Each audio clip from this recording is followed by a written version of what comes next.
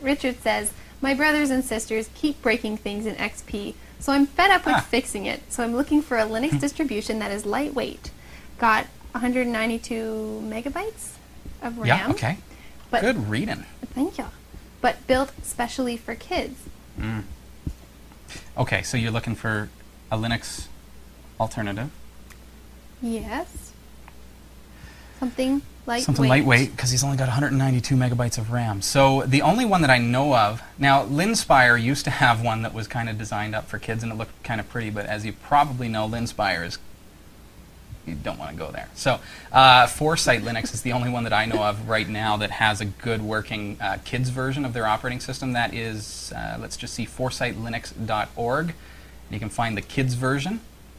And this is just going to give you a nice suite like Tux Paint, gcompress, different software, and it's got, you know, it's skinned. It's the GNOME environment, but it's skinned for kids to be able to get easy access. It's actually designed for kids, so you might want to check that out. It's foresightlinux.org, and we can maybe look at it on a future show, but let me know if that is kind of what you're looking for.